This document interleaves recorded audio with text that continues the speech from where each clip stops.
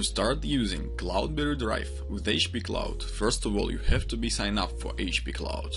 To do this, go to hpcloud.com. New customers will automatically get a $20 credit for the first 3 billing months, so you can try HP Cloud storage service for free.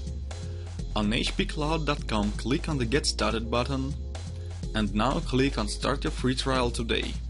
Then you need to fill in the registration form and click Create Account.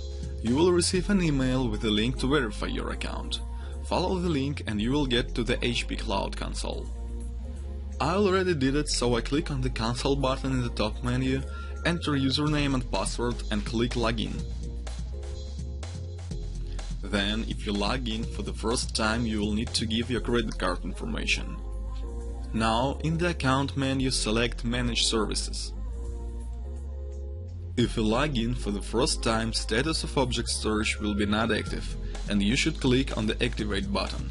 After some time, status turns to active, and after that, click on the Manage button. To create a public or private container, click on one of these buttons, specify name. Also, you can enable CDN option. Now click on the Create button. I already have a container here.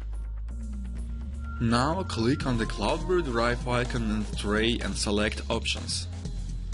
Open Storage Accounts tab and click on the Add button. In the Storage Provider drop-down menu, select HP Cloud. You can change the display name if you want.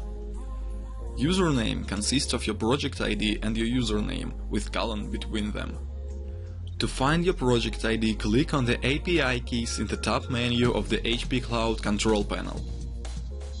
To find your username, select My Account in the Account menu, and here is your username.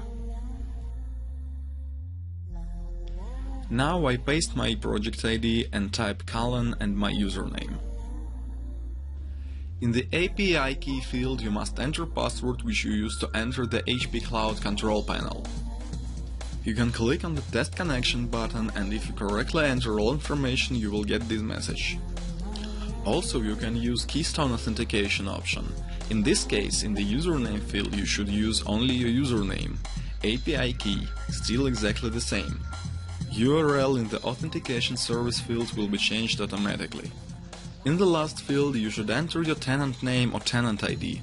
They can be found at the API keys page of the HP Cloud control panel.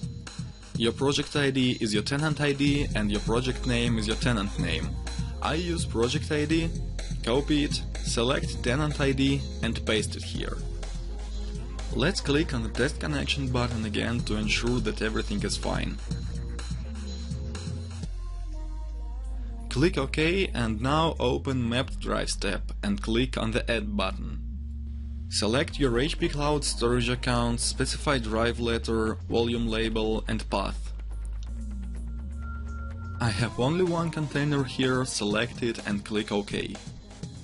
Click OK once again and select Yes to mount drive right now. And now I have access to my HP Cloud storage with Windows Explorer. You can get your 15-day trial version of CloudBerry Drive at cloudberrylab.com/drive.